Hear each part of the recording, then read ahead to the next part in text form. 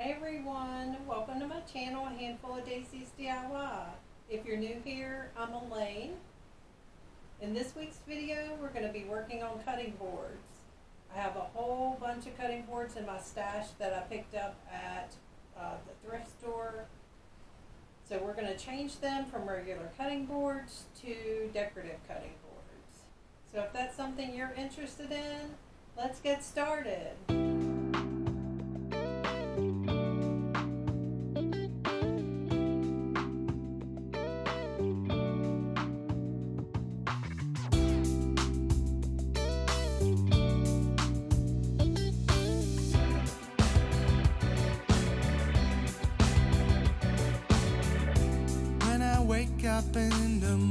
We're going to get started today sanding down all of these cutting boards using my orbital sander and a pretty heavy grit sandpaper. I think it's an 80 to get started, and then I'll go to a finer grit to smooth it out.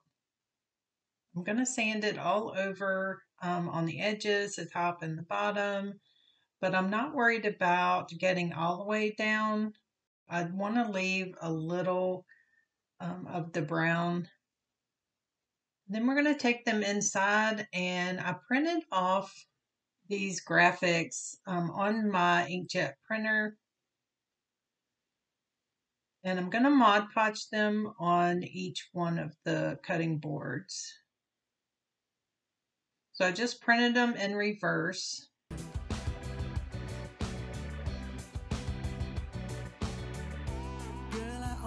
Wake up early when you're here by my side.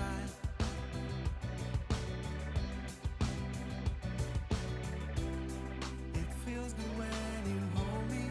So I'm going to spread my Mod Podge out on the paper using this brush I picked up at Walmart. It's a really soft brush. So good I almost cried.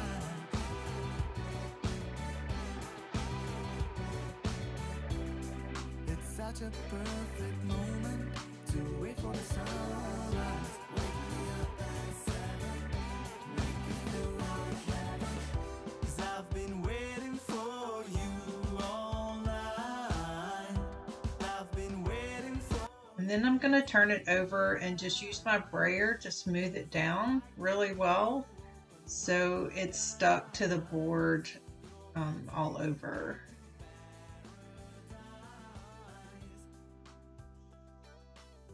And then I'm going to put that to the side and go ahead and do the same thing on all of the boards.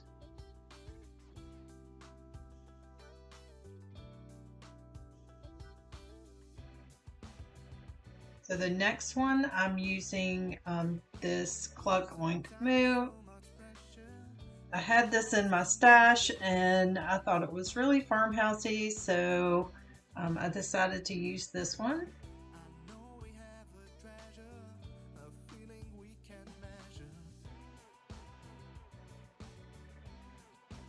Again, I'm just going to put my Mod Podge directly on the paper and then turn it over onto the board.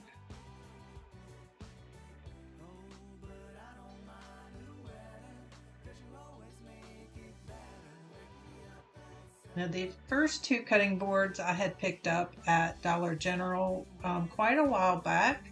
I haven't seen them in the stores in a while, but I had these in my hoard because I bought 5 or 6 of them. I had 2 left to use for this project.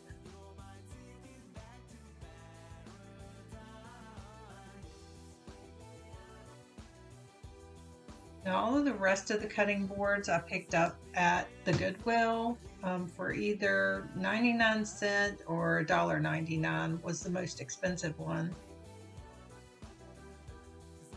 So the next graphic is this ice cream churn. I believe I picked up this graphic from the Graphics Fairy. If you've never been out to the Graphics Fairy site, you should check that out. They have a lot of vintage graphics that are free, so you can download them for free. And I have used a lot of their graphics in my projects. So this next one is just a cow. I've used this cow on several projects as well. This one came from the Graphics Fairy as well.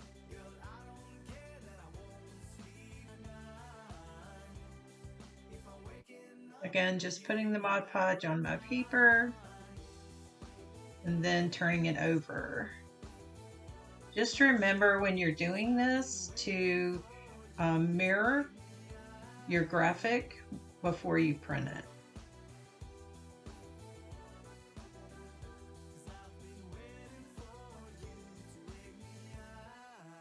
I'm just trying to eyeball it to get it in the middle. You can kind of see through the paper where the graphic is to be able to line it up.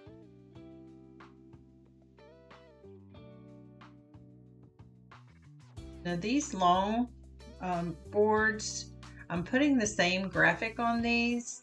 This graphic is a coffee turn. And again, it came from the Graphics Fairy.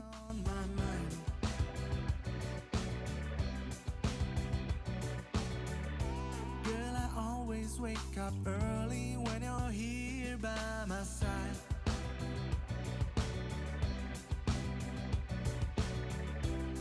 It feels good when you hold me, so good I almost cry.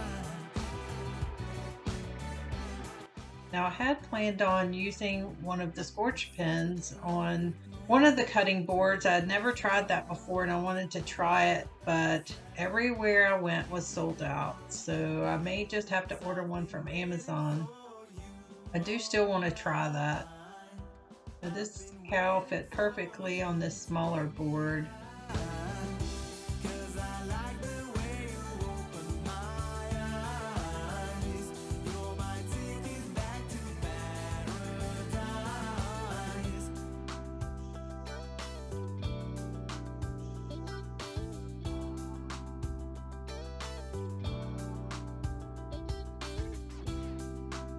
And again, just make sure you're smoothing it out really well so you don't have any air pockets under there, to make sure all of your ink adheres to your board. So much pressure, but we always come together.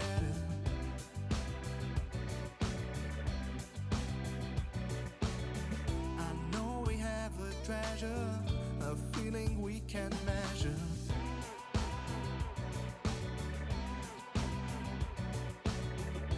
So I'm gonna leave all the boards to set overnight, and then I'm gonna come back with my spray bottle and spray it down with water. Now this part takes a little time, and it works your fingers pretty hard. My hands got really tired doing all of these boards, but you're just gonna use your finger to get the paper off. And you want to make sure you're not pressing down too hard, just enough to get that paper off. I did use my rag a little bit, but I found that it was trying to pull the ink up as well, so you just have to be really careful with it. I just keep putting water on it.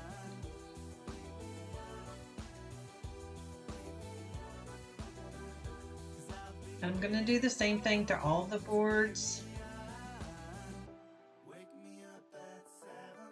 If you have this many projects at one time, you may want to take a break in between, or your hands will be really sore. But this is a great way to put a graphic on a project without having a cutting machine or stencils. Now I do have an inkjet printer, but I think you can use any type of printer to do this.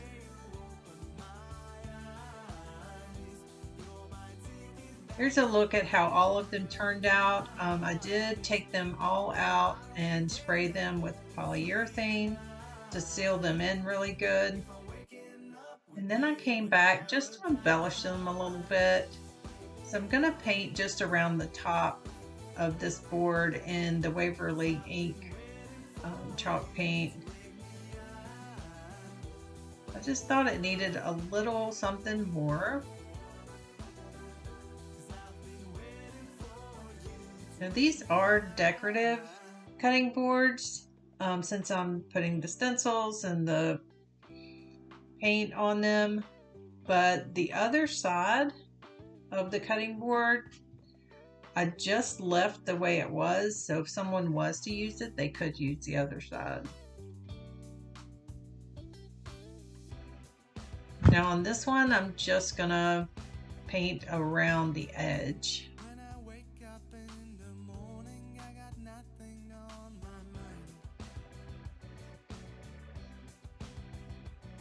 Now you could have just left these the way they were, but I always have to add a little something. What about you?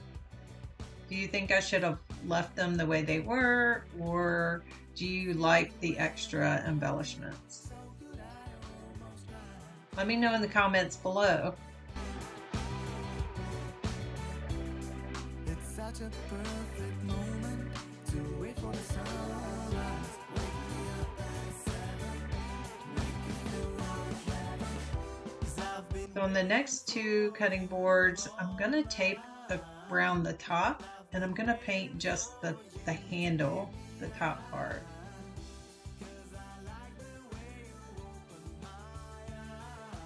And I can't paint a straight line, so I always have to use my tape to tape it up so I can get that crisp line.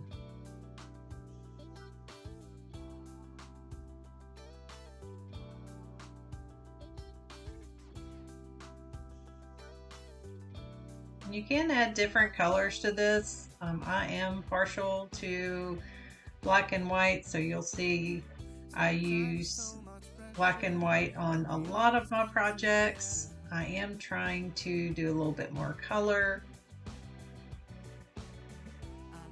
but I thought the black was appropriate for these projects.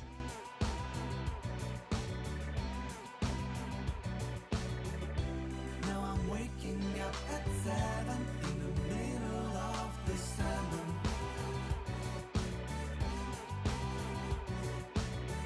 Oh, but I don't mind the weather, 'cause you always make it better. Wake me up at 7, make me feel I'm gonna do the same thing on this one. waiting for you all night. I've been waiting for you to wake me up, 'cause I like the way you open my eyes. My paint was getting a little thick, so I did squirt a little water in my bottle so it would come out a little more smooth.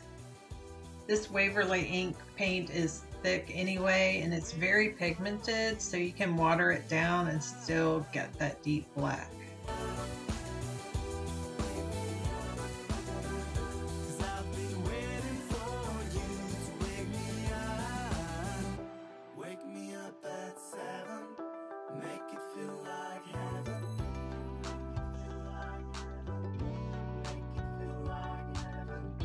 Wake me up at 7, make it feel like heaven.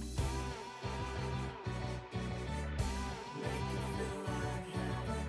'Cause I've been waiting for you. So on this small board, the cow, I'm just gonna leave it the way it is. And then I decided I'm gonna go back and add some rope to the top of the last two cutting boards. Just something to hang it with. Girl, I don't care that I won't sleep tonight if I'm waking up with you in paradise.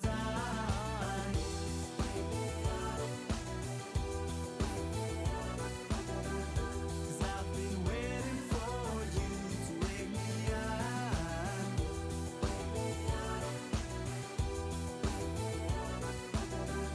'Cause I've been waiting for you to wake me up. On the last two, the long ones, I'm just gonna put these dried flowers on the top. I'm gonna use some twine just to wrap around the bottom and tie it onto the top.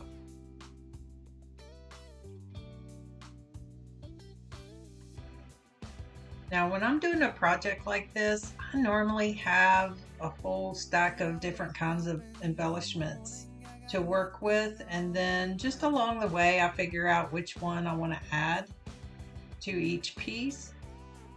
And sometimes I change my mind 2 or 3 times before I ever get to the finished piece.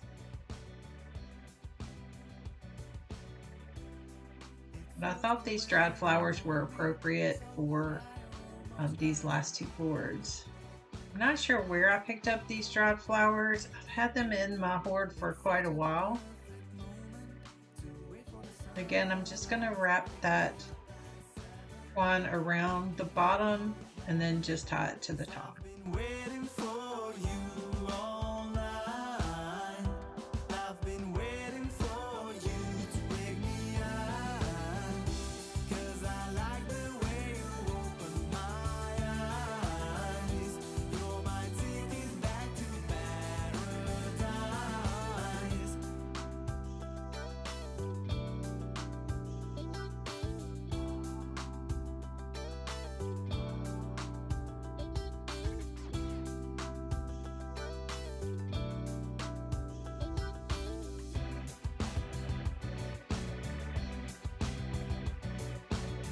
Sometimes there's so much pressure, but we always come together.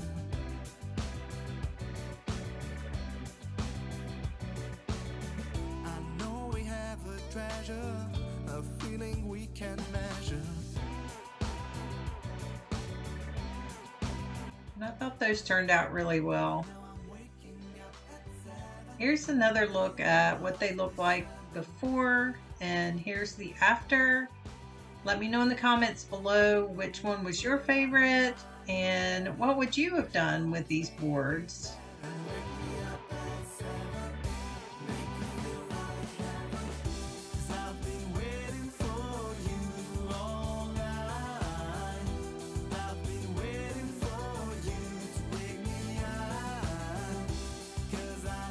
Thanks for hanging out with me today. I hope you enjoyed today's video. If you did, make sure to give it a thumbs up. That helps my channel grow. And if you're not already subscribed, what are you waiting for? Hit that subscribe button and join our DIY family. Don't forget the notification bell so you're notified every time I upload a new video. You'll also find me on Facebook. I do have a Facebook VIP group that you can join and share your DIY projects. Thanks so much for watching and have a great week.